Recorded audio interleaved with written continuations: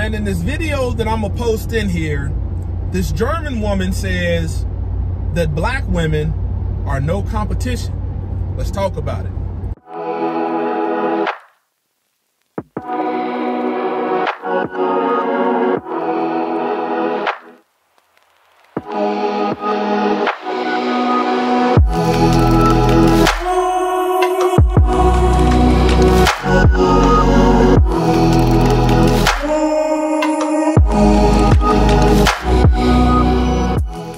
All praise to the Most High Yah Shalom. Thank you for tuning in to another Righteous Spirit-filled episode. Today I'm back at it in them trenches, handling that kingdom business.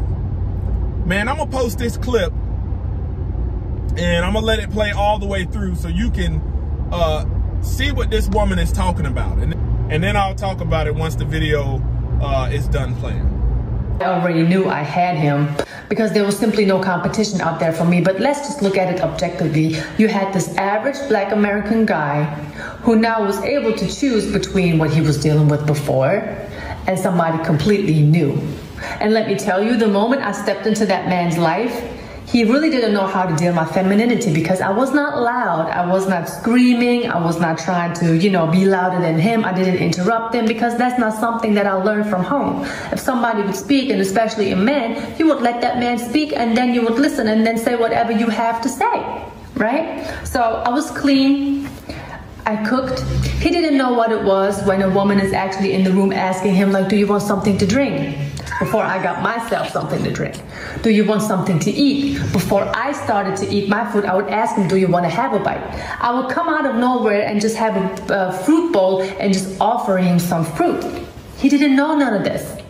So my husband, back then boyfriend, really thought this was a dream come true. He didn't know how to deal with none of this because all this me coming through, just being nurturing by nature, his peoples and his family didn't even do that for him. Like the family, there is no family unit. The average family, especially black American family, has barely a family unit. There is no breakfast, lunch, and dinner at set times. And these are things that I introduced my husband to with my family. Can you imagine that impact that I had on him back then? So gentlemen, do not be afraid of traveling. There are so many more women out there who are willing to take care of you. It doesn't matter if they're young. It doesn't matter if they're older. They are willing to take care of you, willing to work with you, willing to be a part of your life.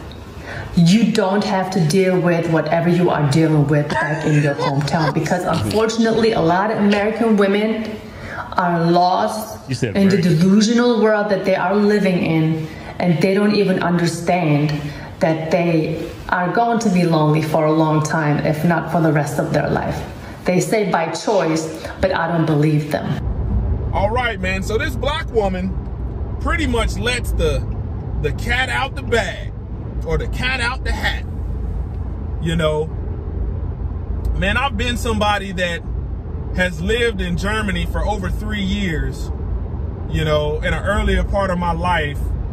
When I was very young in my career. I lived there, Grafenwehr, Germany, traveled all around, and then I got married on the back end of my tenure there.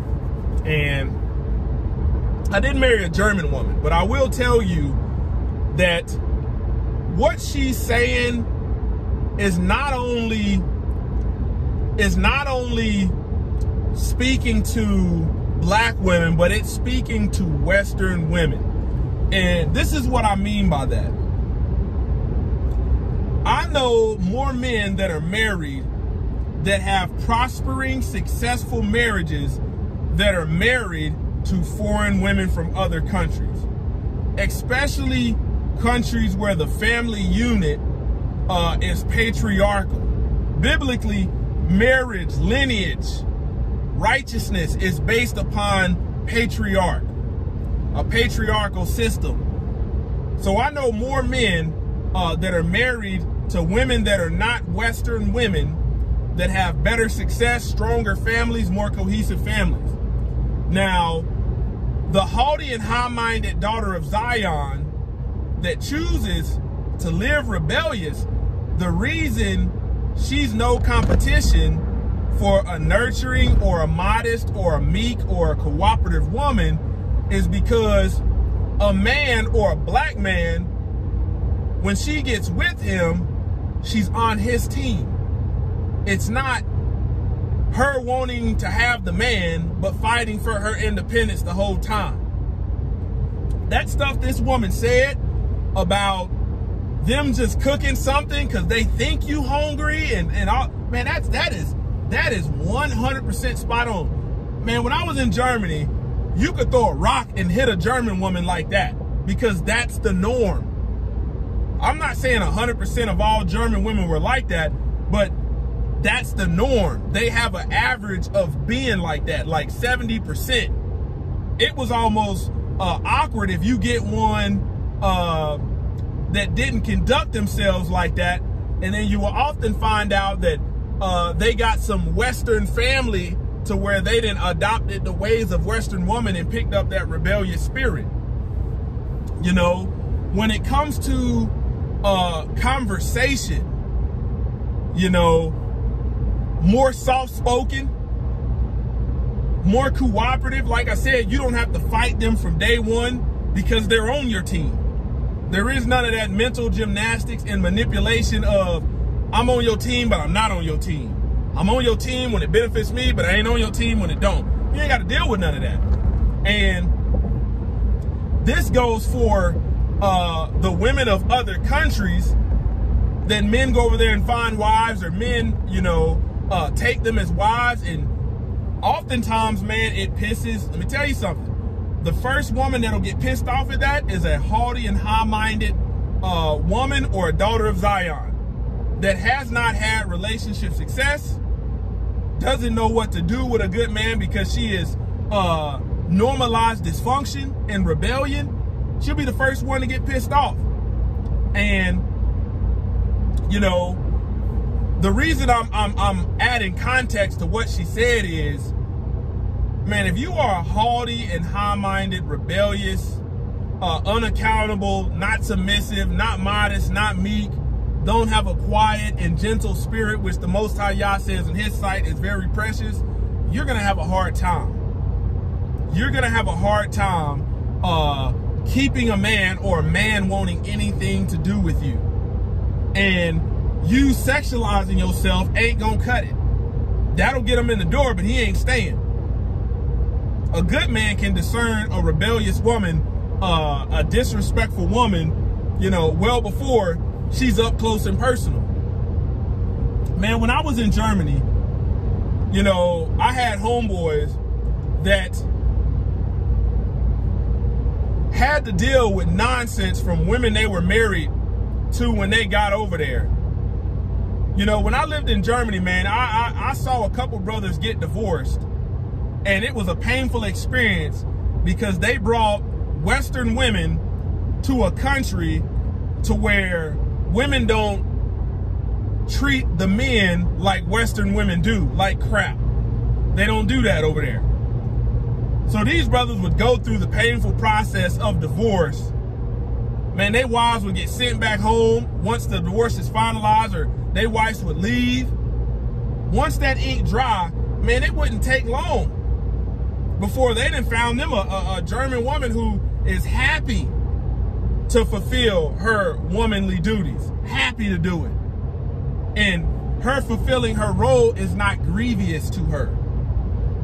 So I'll tell you, that German woman is no competition to a rare, modest, and meek daughter of Zion. A man just gravitates towards that, you know, just because it's the will of the Most High Yah. A good man will gravitate towards that.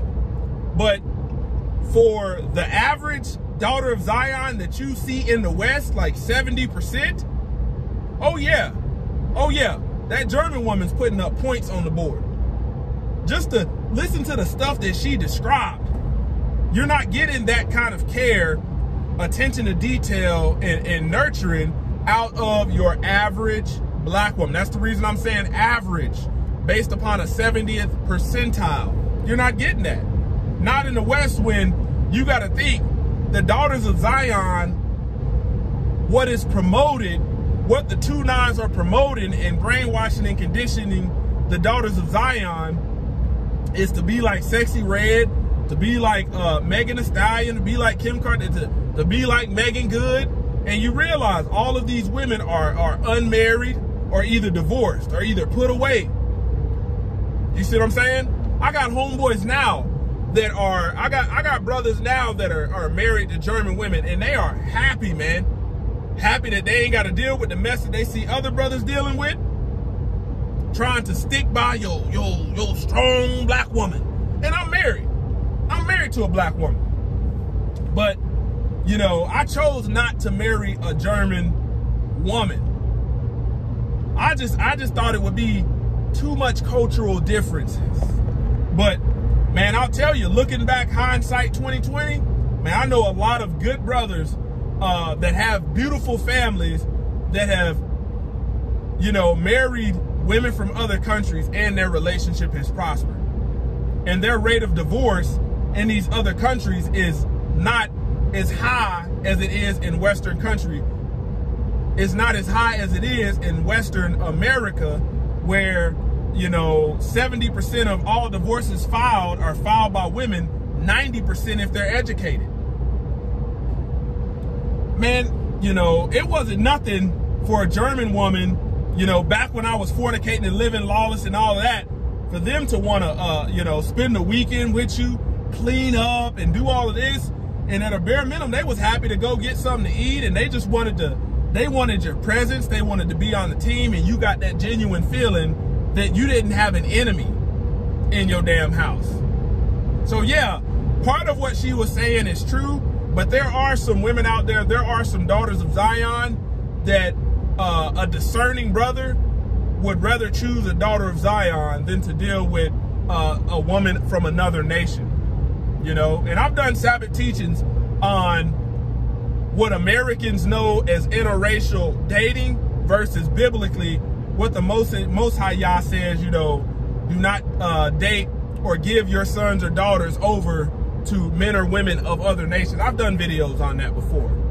But just wanted to share that and add a little context to it, because if you are a rebellious, you know, unaccountable, uncooperative woman, you're just going to have a hard time, period.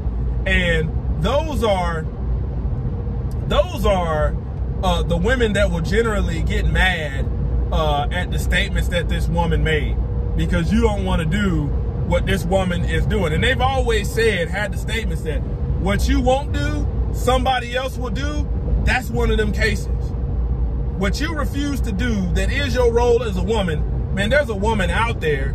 It may take a man time to find her, but when he finds her, he ain't letting go of her. Closer to Yah Ministries, kicking that thing gun barrel straight.